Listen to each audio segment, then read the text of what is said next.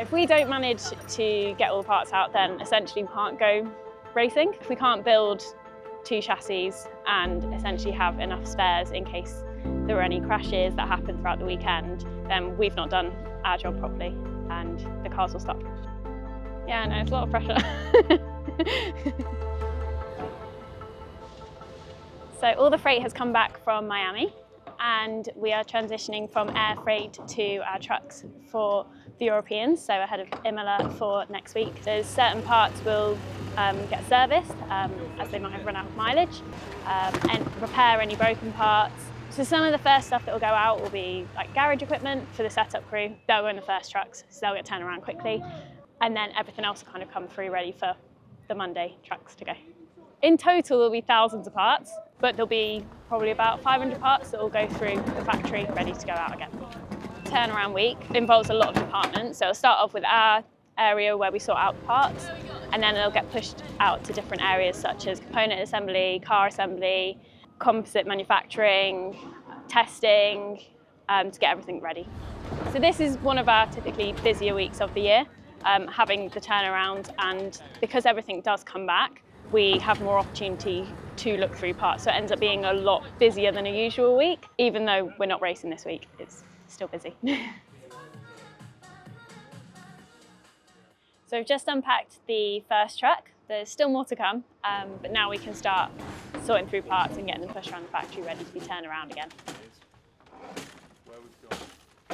We start by looking at it, parts logistics, and then it'll get filtered out into departments such as component assembly, car assembly, comps production. Stores will get involved as well, so it involves quite a few areas of the business as well.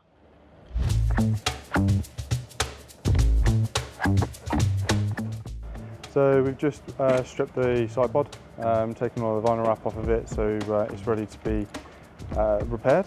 So we've got some voids here, just going to do a 20mm parameter. It's quite a big bit, so we'll do a big 20mm parameter around the outside. We'll just make sure that it's keyed up as well, and then when it goes into the laminating area, they know exactly where they're going to be putting the pre-preg laminate. The laminators will laminate it tonight. We'll crack it out tomorrow morning. It should be back out to paint / vinyl, be Saturday morning / Saturday afternoon, and then we should get it back ready for the freight on Monday. We don't get very big turnarounds anymore, especially with the amount of races that we've got nowadays. I mean, just like everyone's seen on TV, we didn't have a great end of year last year. It was really quite busy. Being part of the team out in Brazil, that was a bit hectic, and trying to turn 3 cars around in one day was absolutely insane. But I mean, it's what we love, it's what we do, it keeps us busy.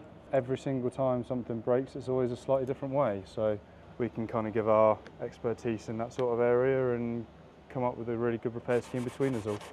And this year's been a really nice change, especially where the car could have done a lot more at the start of last year. And now that we're not crashing, then we can actually prove that the car was in the right place. The whole vibe of the place is really picked up. And just seeing the sign as you drive into the factory, it's a really nice kind of welcome to the start of your shift and reminder on the end of your shift when you see it.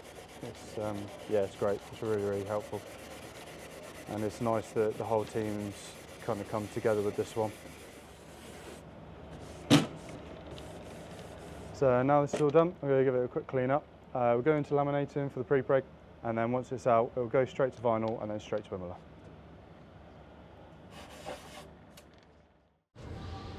So all the parts are ready to go now. They're all just being packed up, ready to go straight to Imola. It's been a very busy week, so we've had to turn around 3 chassis. We've also been doing additional tests at the factory as well, and that's on top of the general servicing and repairs that we usually do anyway. So yeah, very busy.